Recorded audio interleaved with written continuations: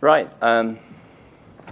Unfortunately, I guess we got scheduled against Brian Freeman, so that's probably why there aren't so many of you here. I'd much rather be listening to Brian Freeman as well. So, yeah, real shame on that one. But yeah, what I wanted to do was just give you kind of an update on OpenDaylight BGP, but particularly with a focus on use cases. I don't know if anyone here was the tutorial we did on Monday.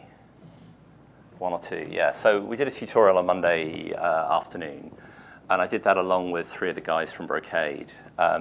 They're coming in after this to do a talk more about sort of what's new in ODL Boron with respect to BGP. So what I wanted to do was focus on use cases that were already there as of Beryllium, rather than looking at some of the new stuff. So I was going to give a very brief overview of the BGP plugin and the PCEP plugin and how the project hangs together, and then look at these 3 use cases. I'm afraid I failed to stay up all last night hacking, so the use cases may or may not work, but I've sacrificed a goat to the demo gods, and there's some hope at least. So the 3 I wanted to look at, one was traffic optimization using BGP and PCEP, and this is really where ODL BGP came from, this concept that we can use BGP-LS to learn stuff about the network, and then use PCEP to program LSPs into the network.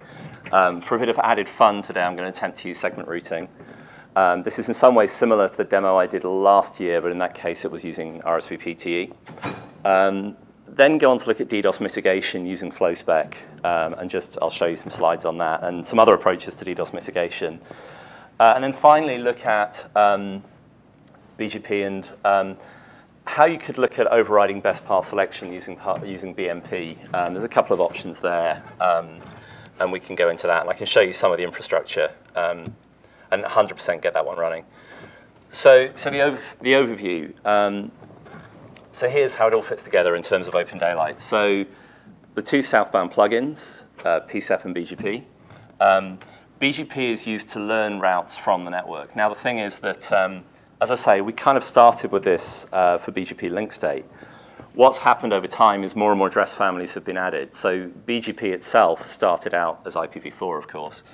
And then what happened was multi-protocol BGP was developed, where using the inherent extensibility of BGP in terms of TLVs, we could just add more and more address families.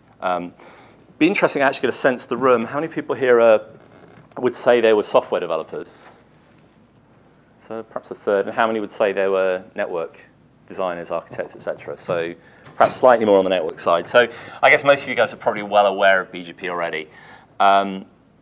And so over time, we've added these additional address families in ODL. So IPv4 and IPv6 unicast, labeled unicast, so that's RFC 3107, where you have a route that's advertised with an IPv4 prefix, but also with an MPLS label. FlowSpec, initially, I think that came in Lithium and was v4 FlowSpec only. As of Beryllium, it has v4 and v6. And then also IPVPN and EVPN, but those are new in Boron. And as I mentioned at the beginning, it'd be probably good if you want to know more about those to wait for the next session, which is going to be the guys from Brocade talking about some of the new things in ODL BGP.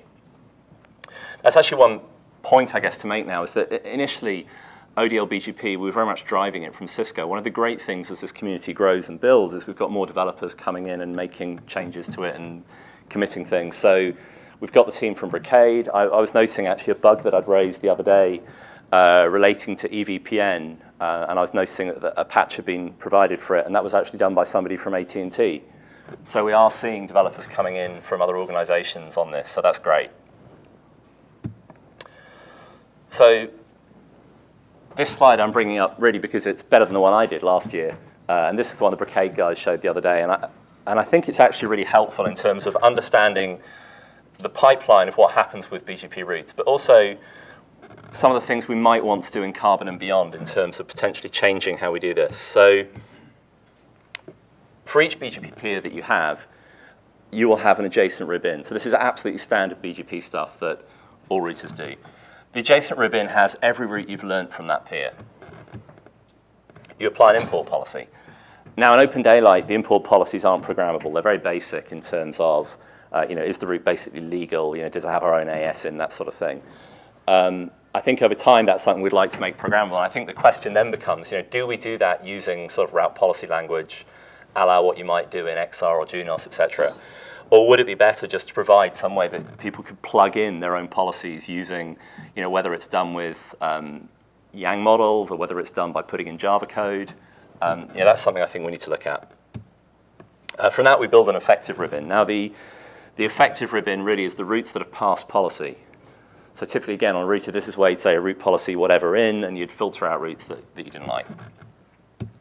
The next part is the decision process. So I can see Bo sitting over there, and Bo, I'm sure, and in fact Chris in front of him, I'm sure these are both men who once upon a time would have had printed out on their cubicle, or in Chris's case, if he was in the UK at that point, printed out on his desk, because we don't really do cubes, a thing saying this is the BGP decision process. And you could download this from the Cisco website, and it went from, was it 1 to 13 or something, the different steps in the decision process.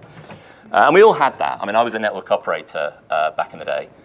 And you always had this thing written up there, and great. You knew the process by which you decided which routes made it into your lock rib, which is the output of that decision process, and which ones didn't. Now, again, this is where I can see the value in us becoming more flexible in OpenDaylight, because ultimately we're not a router. We don't have a fib. What we have is topologies, which we'll come on to next. So there might be value in being able to do different forms of best-path-selection to get into that lock rib. And we've got some ways we can override it, either by spinning up multiple ribs or doing some tricks. I'll show later, we can learn from BMP and push out with BGP, those sort of things. But ultimately, it might be good to have more flexibility as to what decision process we adopt. I mean, you could imagine, a Yang model that literally has the default is here are the 13 steps in order or whatever, and you can just play around with it and reorder them, those sort of things. So, as I mentioned, for each peer, you spin up an adjacent ribbon. For each peer, you spin up an effective ribbon, but you still only have the one lock rib, and that's because you're building one rib for the routes from all the peers. Sorry, I kind of change at will from English to American. I'm really sorry. Routes, you'll forgive me, I'm sure. Now, if you're acting, more or less as a router, what you then do is you apply an export policy, which again in OpenDaylight isn't programmable. You build an adjacent rib out, and again, you build one of those for each of your peers. Now, the thing there is this is sort of the normal sort of route reflector kind of use case, I suppose. And that is one use case we could use OpenDaylight for. But I suppose what we probably see more than this is examples where either we're using BGP just to learn stuff, or where we're using it just to program stuff. And in the context of using it just to program stuff, this is where the application rib comes in. So if you think back to Yang models, and again, anyone here who's has more sort of OpenDaylight experience probably has the head a little bit around Yang models. So any data in a Yang model is marked as either config or it's not config. And what we do from that is we build the separate trees, the config tree and the operational tree. Now, the ribs are all operational data, because this is all stuff, as you can see on the diagram, we've learned it from our peers. So it's operational data, nothing was ever configured. So the question then becomes, well, how do we inject routes in? And the way we do that is by having a configuration rib, which acts as a sort of special kind of peer to the application, to the lock rib. Initially, and I mentioned this, I think, last year, it was defined as an iBGP peer, but that caused us some issues in that if you had other iBGP peers, the route would never get reflected to them. So what we did was we made it a special case, which is a bit more like a route reflector client, but just doesn't add on the, what does our clients add on? It's the cluster IDs and those sort of things. That doesn't get added on, but the routes will make it to any iBGP peers. And so what you can do is you can write your external application. It can call through with RESTconf, inject a route through the application rib, and that will make its way into the lock rib. Now, I've done that using, for example, Python scripts and that sort of thing. But of course, the other thing to always remember with OpenDaylight is that when we build APIs from the models, we build the internal and external APIs. So equally, there are internal Java APIs that you can call to do this.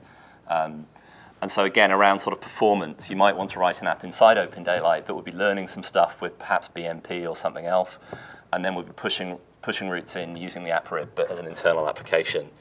Because then rather than having an app that sits northbound of OpenDaylight, which has to learn stuff, advertise stuff, and have its own sort of external database for deciding what its policy is, you could just make the policy a Yang model that you push into OpenDaylight, and then have the app running there just locally inside the controller. I then also mentioned the case where really we're much more concerned with learning things than advertising them. And this is where I said earlier that we don't have a fib in OpenDaylight, though to some extent watch that space, because anyone who was at the FIDO stuff on Monday will have heard how using things like Honeycomb and VPP, we can now build these sort of software routers, which could quite naturally align, I suppose, with OpenDaylight and using those as a sort of fib of some kind. But what we have today is the topology exporters. Those will take what we learn in the RIBs and advertise that out to topologies. So rather than building a fib, we build a topology. And so far, there are just two topologies. So there are the IPv4 and IPv6 reachability topologies, and those are generated from the IPv4 and IPv6 RIBs. And then we have the link state topology that comes from the link state RIB. Now, the link state topology is a true topology. It has nodes and links. What you'll find with the v4 and v6 ones is they just have nodes, which are the next hops that we've learned from BGP, and then for each of those, they'll have a list of prefixes that are associated with that next hop. But if you look at the BGP-LS topology exporters, this is sort of the key one. Of course, I've missed out the details, I suppose, around the adjacent ribbon and the effective ribbon. But what you can see is this is how we're leveraging MDSAL and OpenDaylight. So we're learning from BGP, so we're learning BGP link state routes. We're pushing them into the operational RIB. And then we have this topology exporter application, which in a sense, you can see this as one of those applications that sits in the middle of OpenDaylight. Although it is part of the plugin project, it's not really part of the plugin. Because here we have an application that's learning from, using MDSAL notification to learn from that operational RIB. And it's then applying a transformation, which results in it pushing data into this operational topology. And then, again, internally or externally, and we've shown the external case here, RESTconf could pull that data out from the topology and you can display that. Or you can interface with something like a path computation element. And that's really the first thing I'm going to demo today. Possibly the only thing, given how some of the demos are going. Yeah, sorry, I should have said be interactive the whole time. That's good. In the last diagram, did you have a controller? Is there every device, every router in the network peering to that? Or is it pulling the routing table information? How's that interacting? Yeah, so if we quickly flick back to the overview picture, what you can see here is you only have to have a BGP peering with one of the devices. And in fact, that's one device for each IGP area. Now, in fact, you could just have one, because what you can do with BGP-LS is if you have a BGP-LS speaker in each IGP area, those BGP-LS speakers could be paired with each other, and you could be bringing stuff in. The only thing at the moment is the topologies we generate, they don't do a very good job of consolidating the different areas, and that's something I think we need to get around to with probably using the topology processing framework. Because at the moment, what you find is the identifier for a route really encodes the IP address of the router that advertised it to you and those sort of things. So for example, if you had, I mean, this picture isn't the right picture, I guess, for that, but if you had, say, an OSPF backbone and you had a speaker on the border of the backbone with each of 4 other areas, what you'd see is you'd get 4 copies of the topology for that backbone and then 1 copy for each of the 4 areas around it. I think if you went to pairing the BGP-LS speakers with each other and having just one of them pair with ODL, that would get you down to 1 picture of the backbone. But you'd still have these 4 separate pictures for the other areas. So we do need to do some work to collapse that together. Okay, I'll just skip forward through this. Sorry, the problem with animations is you can't quickly skip through slides. So looking at the topologies, and I suppose these are the 4 topologies we have today with BGP. Now, the key thing, of course, to remember here is that OpenDaylight is really all about topology. So to my mind, maybe it's my personal bias, but I see the key thing with SDN controllers as being topology.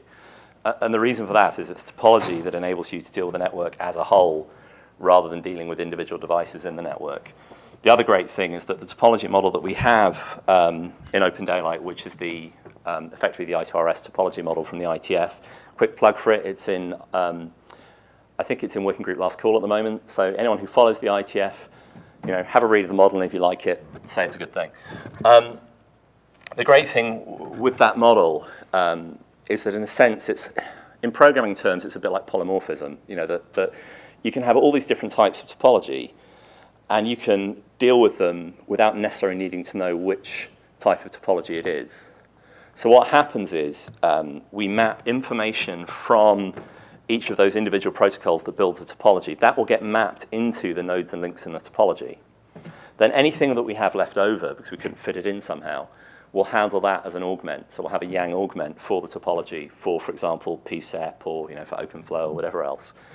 And so that data gets put there. But you could have an application that just draws topologies and just worries about nodes and links and treats the identifiers as opaque values. That application could draw an OpenFlow topology just as easily as it could draw a link state topology. It shouldn't have to know what type it is. One other thing to mention, though, is that the topologies are changing.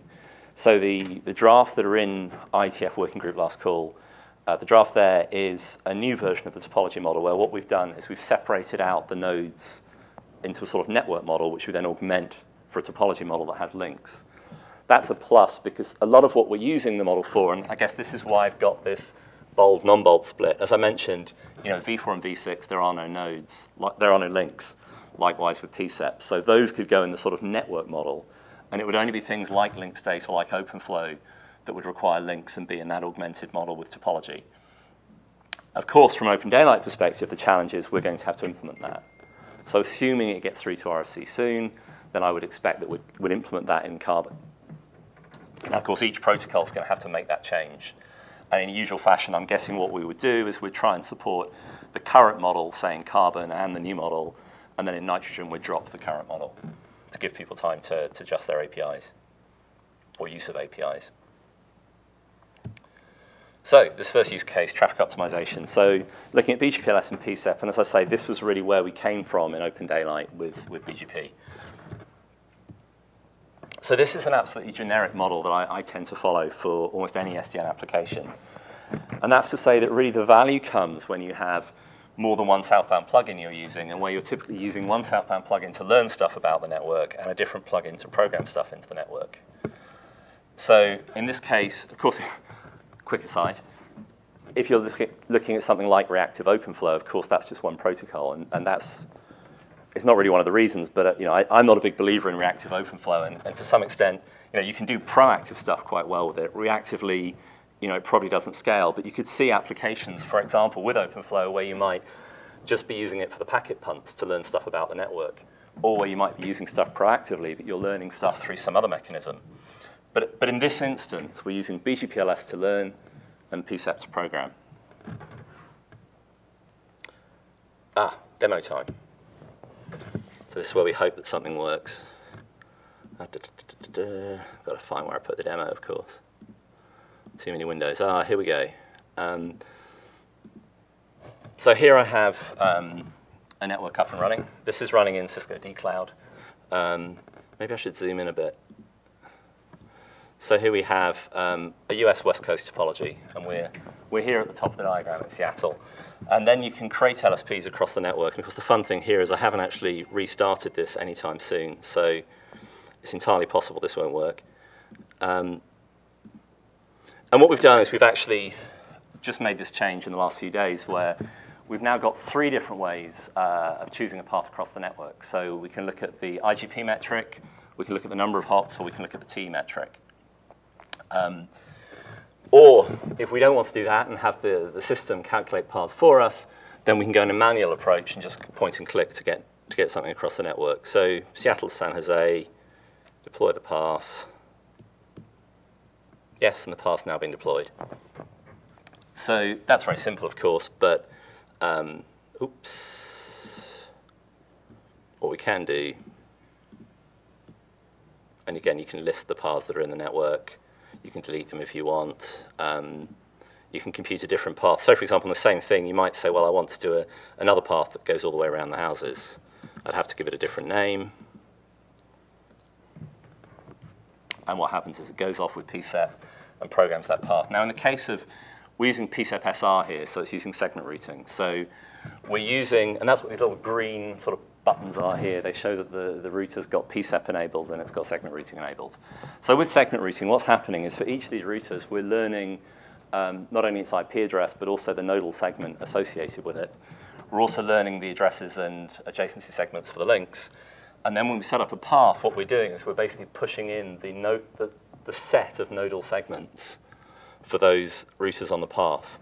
So what you'll have is a label stack that label stack will then be, a label will get popped off at each hop. Now, of course, you could do something much more flexible where you just put in certain waypoints and let the system find its way to a waypoint. So you don't need a stack with a label per node. I guess that's another thing to say about PCE and OpenDaylight. So this application is a relatively straightforward Python application that we wrote to sit on top of OpenDaylight. So it communicates with OpenDaylight using RESTconf, southbound. Northbound, what it has, you can see, if you look at my URL here for a moment. There you go. You can see it's on port 8020, we're running a REST interface. I'm actually running that on my local PC. But in this instance, what I've done is I pointed it at an OpenDaylight instance running in dcloud, which is a cloud infrastructure Cisco uses for demoing stuff. And so my browser effectively is connecting to that local server. The client-side stuff is all JavaScript. So in that sense, it's a sort of three-tier thing that you have the JavaScript on the client, talking JSON to a REST server, which is implemented in Python. That REST server is then using RESTconf with JSON to talk to OpenDaylight. And so, for example, the OpenDaylight topology that we have coming up is using the I2RS topology model where links are unidirectional. And what's happening within the Python application is that's being transformed into a topology where links are bidirectional to simplify it, but also because that then allows us to hand off to the graphing tools that we're using. So I believe this one's using the NextUI, which is an open source JavaScript graphing tool. So as another example, is this your application available? Yeah, it is. You can just clone it off GitHub. So I think it's on github.com. Let's have a look. This is also the fun bit where you realize what you've been watching recently is being shown on the screen and recorded for all posterity. Fortunately, though my bank thing's there, I don't think it has my banking details. This is why they invented incognito mode. Yeah, exactly. So I think it's in Cisco DevNet, Pathman SR is my guess. Yes, there you go. So if you were to go to Cisco DevNet Pathman SR, you'd get hold of this. I've actually cloned the dev branch because that's the branch with the T-metric stuff in. And we'll fold that into the main branch soon enough. So it's probably a good demo application to have a look at just to see how you might build an external PCE. I think it matches very close to something we're actually doing. Oh, okay, interesting. And it's kind of nice, yeah, because you can see the sort of code examples of how you do the REST JSON stuff from Python, and then how it provides a northbound API towards JavaScript. So this is just actually once the path is figured out, it's pushing the path into the controller, or is it actually doing computation based on latency or bandwidth loading? Right. So what it's doing in the computation. So if I come back to this is the wrong one, isn't it? Yeah. So what it's doing when we go in and say we want a path. So as your path setup, compute path, and so you just give the nodes that you want, and then what we've done is we've done a modified version of Dijkstra, where instead of having just the shortest path, we generate every possible path. And again, we can do that, also using hop counts. We can also do it using traffic engineering metrics. So I didn't have time to set that up before this, but you could, for example, say, well, San Jose is a big traffic source. We don't want to transit San Jose.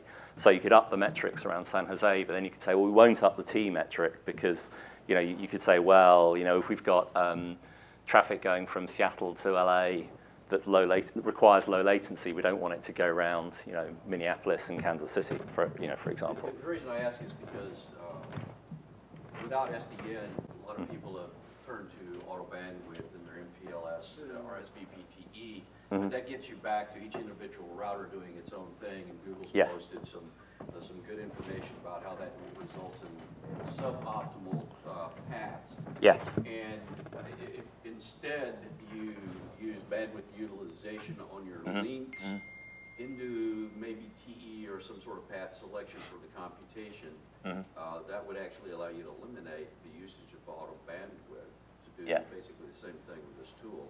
But it's that engine to accomplish the same auto bandwidth is kind of the nirvana I've been looking for.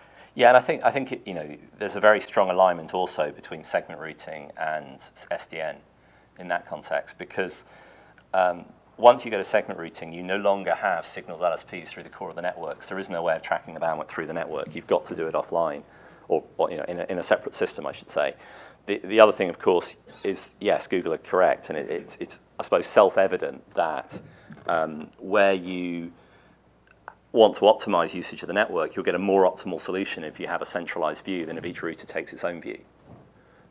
So that's clear. So basically, we've got some more work to do, maybe in another application than OpenDaylight that pulls in and populates in the data store the bandwidth utilization. If you want, used by some other right, then do this.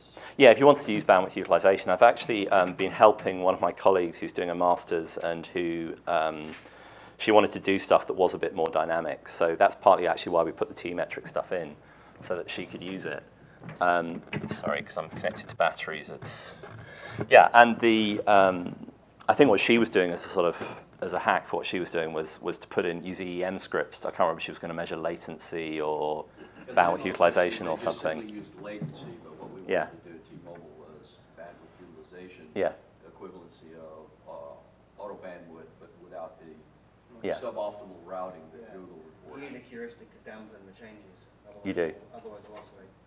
Yeah, you need that. You'd need that. Are you saying that for the SDN or for the auto bandwidth? Either way, because anything like that. even if it's centralized, if you shift all your traffic to this link, then the next quantum that you go measure stuff, you can say, oh, that link's empty, so shift it back. That's the whole idea of the SDN is to do that calculation ahead of time to figure out what the results might be before you make the step. Whereas if it's auto bandwidth, you can get those fluctuations of our routers arguing with I want the bandwidth. Yeah, and in terms of an information source for that, I suppose what we'd probably look to do is use streaming telemetry to get the regular bandwidth data values and pull them up into the controller. So yeah, maybe that'll be my demo next summer, wherever we do the next one. Yeah, and so also, I think I did mention, you can do the sort of manual path selection where you just click on nodes. Whoops.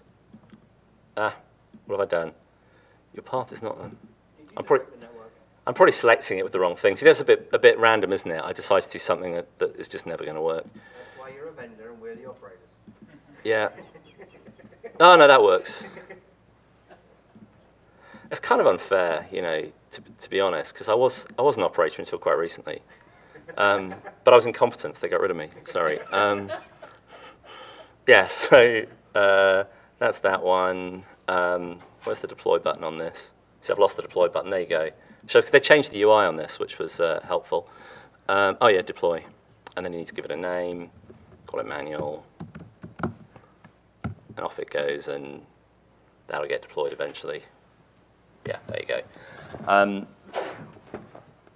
Yeah, I mean, in some ways, I'd have to say that, Pathman here, it's kind of a demo app. We're not really expecting carriers to deploy this one into production, and I think Too late. Too late, you've already done it, yeah. And I think the other question then that comes up also is, do we build PCs like this on top of OpenDaylight, or do we build them inside? And I think some of that may come down to the sort of the level of responsiveness versus the amount of sort of offline computation you want to do. So it may be that you see integrated PCEs used for quite short timeline kind of things, quickly finding a better answer. But then you see these more sort of high-end engines of the likes of the Way platform that can sit on top of a controller, and they can do that kind of more planning-based optimization. Right, so that's that one. Let's go back to slides. Now we've got one demo that's worked, which I think might be the only one. Right, DDoS mitigation.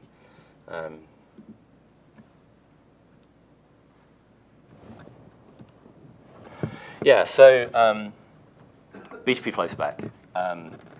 So really this is where we said, well, some people much smarter than me said, we want to be able to stop things like DDoS attacks. And what we know as service providers and as vendors of high-end routing equipment is that BGP tends to be our preferred means for advertising things around the network, and it's definitely our favorite catch-all control plane. So rather than implementing something like OpenFlow, where you have this ability to specify, here's something I want to match in an Ethernet packet header and match all the way from the from the MAC header onwards, why don't we take a more IP-centric way, where we use BGP to advertise these matching constraints, and then we use BGP also to advertise the actions that we want to take using extended communities.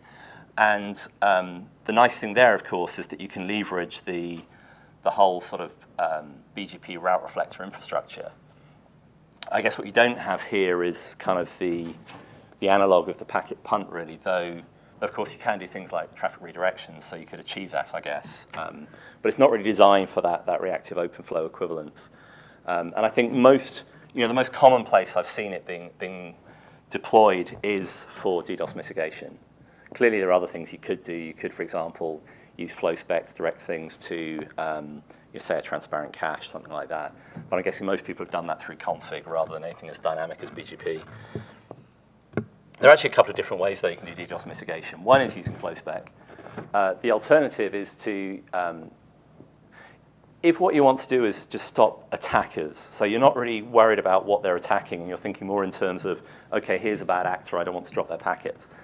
What you can do is use generic v4 or v6 unicast. But if you turn on unicast RPF, then now what you can do is advertise a route, a /32 that matches, for example, the bad actor, or could be a whole prefix you want to take out. You could advertise that, but advertise it and point it at 192.0.2.1, which is sort of by convention what you use as a black hole in routing. And then on your various routers, you'd have that tied to null 0.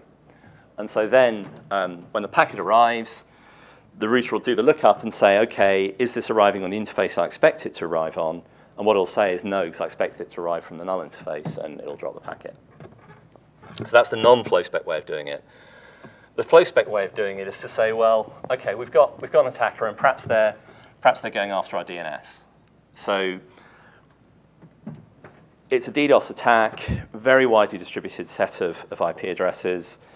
Perhaps these are coming from people out there on the internet. They've got no business accessing our DNS, which would, I guess, kind of beg the question why you allowed them to access it in the first place. But what you could do in that context is you could advertise a FlowSpec route via your route reflection infrastructure. So we're pushing in a route here, gets the route reflector. The route reflector then pushes it out into the network. And at that point, the attack traffic will stop at the first device that has that filter. Because that filter says anything going to port 53 to that destination address of the server and coming from these ASs or these prefixes or whatever, we're going to drop that. But of course, it's not just about dropping. You can do things, as we saw on the previous slide, rate limiting, those kind of things.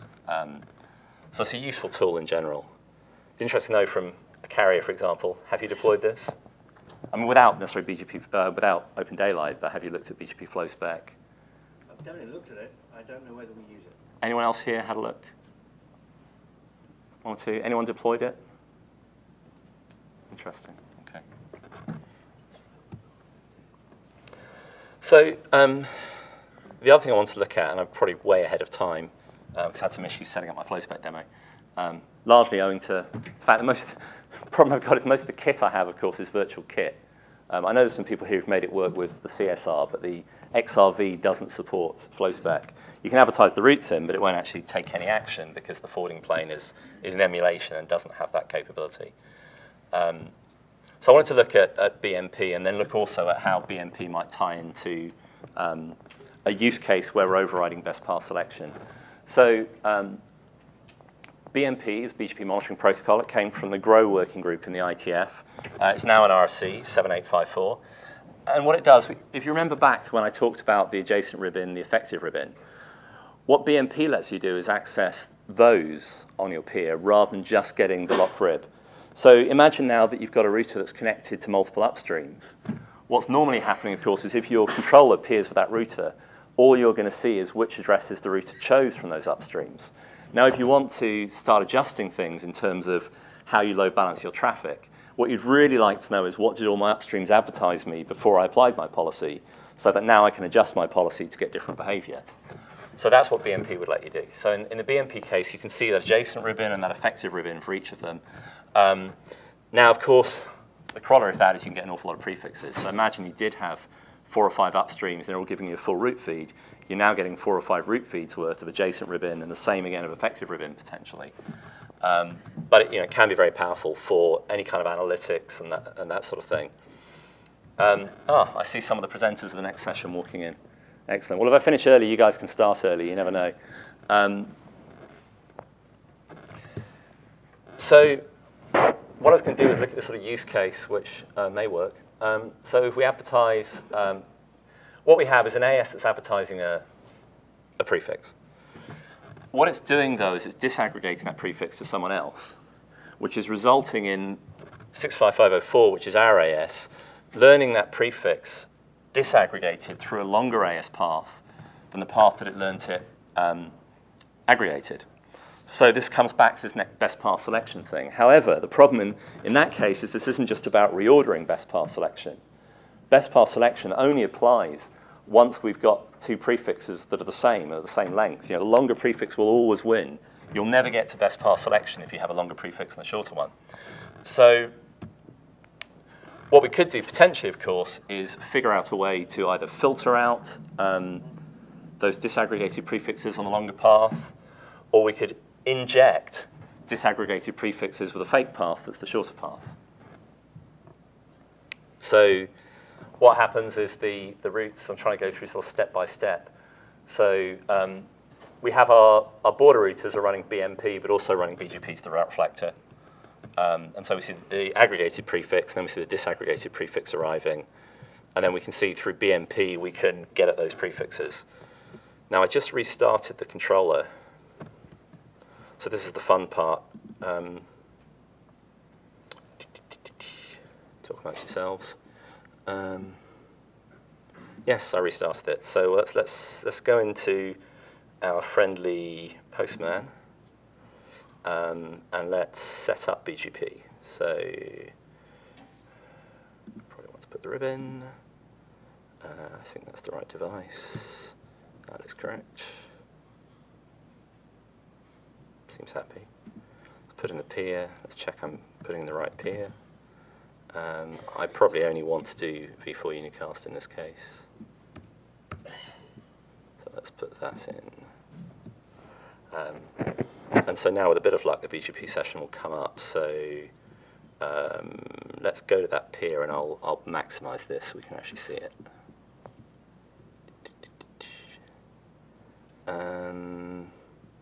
For the right one, it's this one. Let's put it a size we can see it.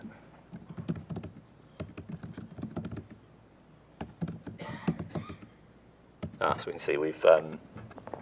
So you can see on this router, if we do a show route, so this is on the route reflector, and what you can see is it's learnt.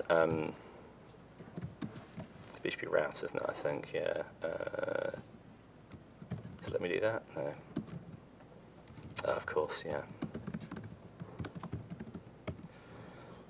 So you can see this 172.16.0.0 has been learned through a single hop AS path, 65506.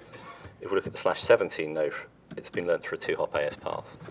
So with a bit of luck, what we'll see if we go into ODL itself, I need to check. Haha, I see I put that in.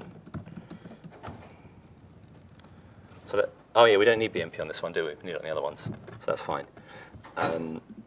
So let's look at the routes that we have. So OpenDaylight should have built a lock rib. And here you can see that rib. You can see that we've learned the /17. We've learned it through XR2, which, if we remember back to our slides, is the bottom one where we've got the disaggregation happening. We'll also see the other /17 again through there, and then we'll see the /16, which we've learned through XR1. And it has the shorter AS path, so that's kind of as we expect.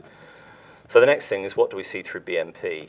Now BMP is, find my, yep. Haha. Maybe I didn't add the feature.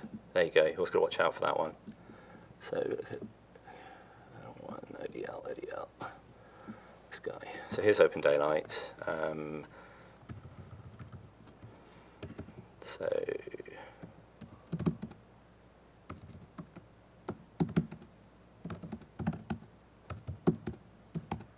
still there? Okay, I'll just SSH in. The usual thing of it, making sure that SSH doesn't complain. How much is it again? .SSH. You're right. Get rid of that. Right.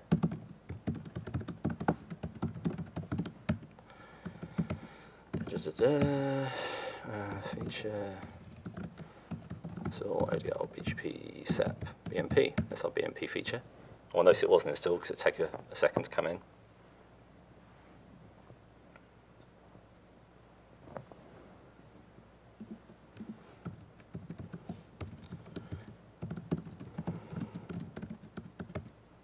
Okay, you can see at least one of them has reconnected. That's XR1, isn't it?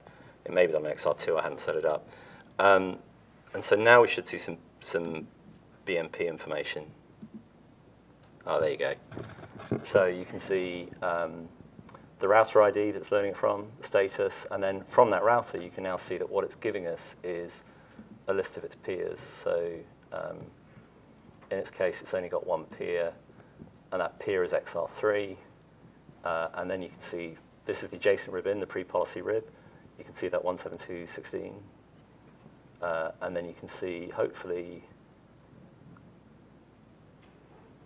oh yeah, it doesn't have the effective rib in this one. I think that's right. Yeah, there was an issue with the post-policy rib. I thought they'd fix that. Am I looking in the wrong place? Yes, there is. Yeah, it doesn't need to, this is Beryllium SR3. It doesn't need to pick out the post-policy rib correctly. But then, hey, we have pre-policy, so that's a start. And what you can do, of course, is you can run it up on the other router. So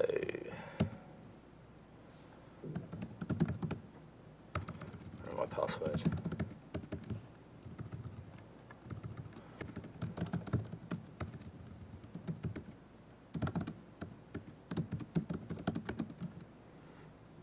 Host. What's OpenDaylight? OpenDaylight, for some reason, listens on port 12345. You can change that, of course, through the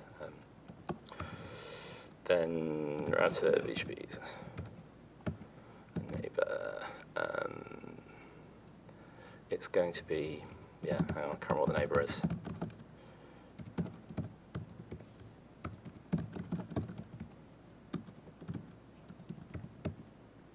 So the one that's external is going to be that one, isn't it? The second one. So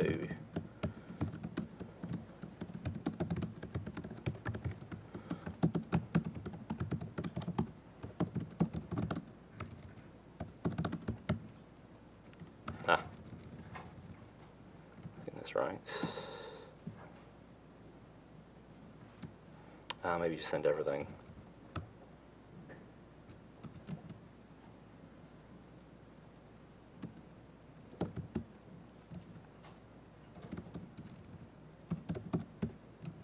Oops.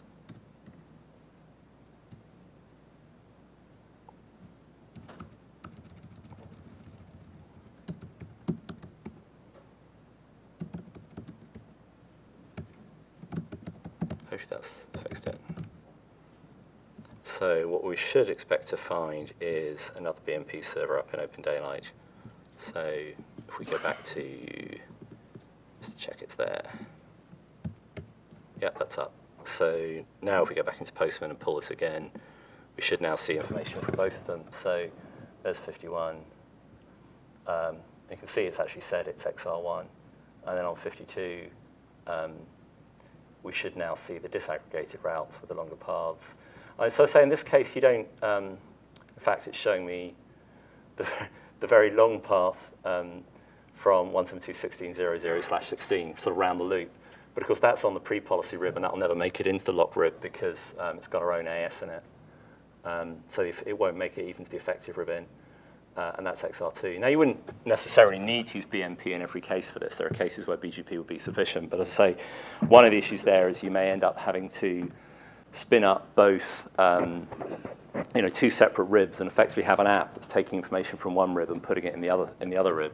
The nice thing with using BMP is by default, it's a separate data tree to the one we get with BGP.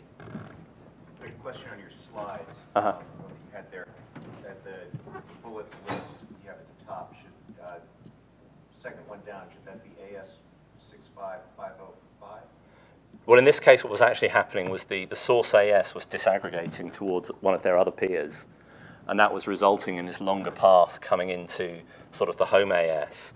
And that was the issue, was that as a result of that, the home AS was going to end up sending traffic through the longer path rather than through the short path that the ISP preferred. So this is a real use case. I guess in terms of then how you program that, there are different options. You can use BGP to push stuff in, or you could use, now sometimes that can have issues around lying about your next hops and that sort of thing with iBGP. The other approach, of course, you could take is to say, well, if the routers support NETCONF YANG, then what you can do is go into the router, and then in the router you can make the change on the peering router. Now, of course, because you're using BMP in that context, you still know the adjacent rib in. So you still know what routes have been advertised to you, even though you haven't accepted those. So that gets you around that problem of, OK, we've now blocked something, and now we have no idea if it's still being sent, because we blocked it, so we can't see it. So that, again, that's where BMP can be quite handy. Now, of course, what you can do then, as I say, is inject routes back in. Now, with the app rib on ODL, how that works is you have to set it up first. Pick an address, any address, and that should be set up. And now what you can do is you can just push routes in. So, where are we going? 192.16.0.0/17. And you could say, well, the next hop was going to be, I can't remember who the next hop was for that. I have to find out. It's going to be XR1, isn't it? Because it's doing next hop self on that, which is,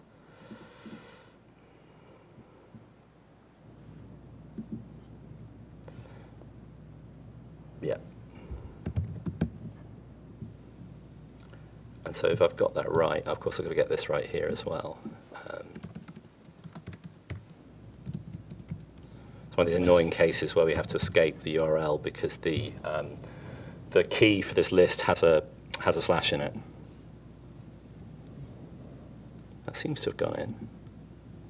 It does. The question is, have we actually seen it from anywhere? This is the bit where the demo will probably fail.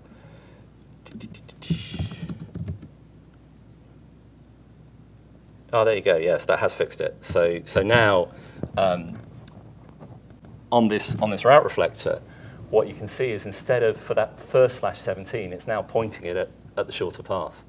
It's now sending it via 192.168.0.1, even though that's not how we learned it. So we basically advertised a route in that overrides the route that we learned. And I think really that, in a sense, I am really early, but that probably gives us time to have discussion. Actually, I'm not that early, am I? I think it was 11:45. I guess in summary, that's my sort of takeaway for a lot of this with OpenDaylight and BGP is that, really where we want to be looking at is using OpenDaylight to do stuff that we couldn't do just using our routers. So we can't override best-path-selection using a normal router. And as I say, even best-path-selection, even overriding that may not be enough. There are cases where you want to override it in a way that means you want a shorter prefix to win out over a longer prefix. And for that, you really don't have much choice but to have some kind of a controller platform, an off-box platform that lets you do those kind of tricks. But as I say, really the other great value prop for me here with OpenDaylight is the fact that we have access to all these different southbounds. And so in the vast majority of cases, I would expect us to be using one protocol to learn stuff and a different protocol to advertise stuff. And again, through having all those different southbounds, that becomes possible. Because if you're not doing that, if you just want to advertise some routes, I guess you can do that with ExaBGP, you can do that with GoBGP.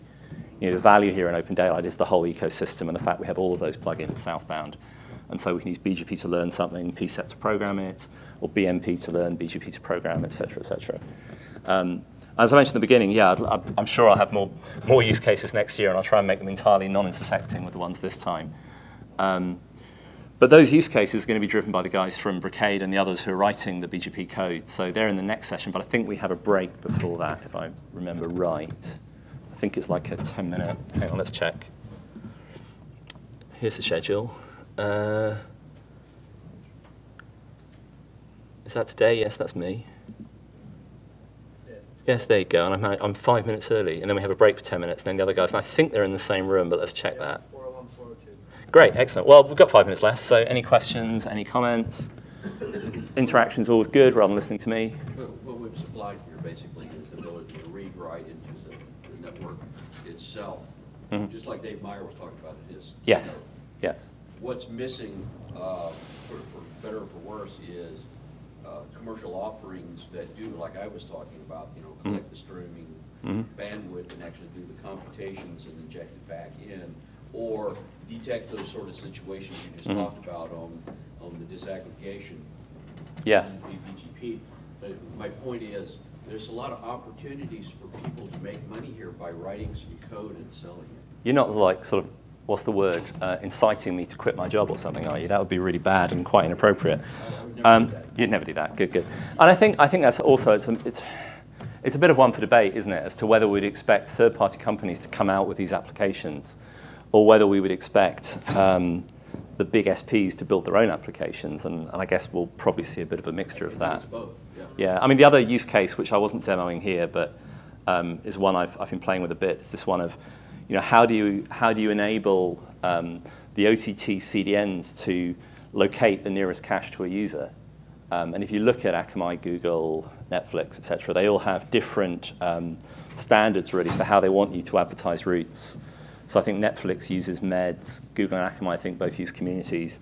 But for you as a carrier, you've got to figure out, well, how do I take my communities and how do I translate those into meds or the other guys' communities in order to advertise such that, you know, you can direct to the nearest cache. And I think, you know, it hasn't been such a huge issue up to now, because generally what you've seen is the OTT CDNs putting, you know, a small number of caches into the sort of core locations of the service providers. But of course, we're reaching a point now where I think it's, from everything I've heard in the US, I don't know if anyone here could confirm that, it's something like a third of all inbound internet traffic to the user is Netflix, a third is the other OTTs, and a third is everything else. That kind of number. And at that point, you've got to expect the likes of Netflix and Google and Akamai to want to push caches closer to the user.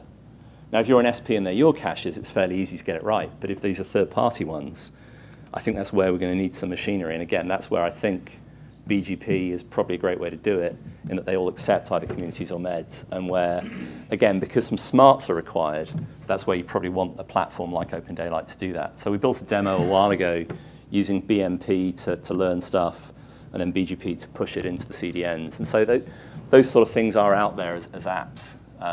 But as I say, I think it's really up for debate as to how much of that is driven by the SPs themselves and how much by commercial offerings. But it's certainly going to be an interesting time. You know, I think there's, having opened up almost like this, you know, BGP has always been a protocol that's given you enough rope to hang yourself with. What we're doing here is we're opening up another degree of flexibility, which I think is going to open up a whole bunch of new applications. Which Make more rope. yeah, we've just made some more rope. Yeah. So, Different color and more of it. yeah. So it's going to be interesting times. So yeah, thanks everyone for coming. And unless we've got any other comments, we'll call it a halt and have a break.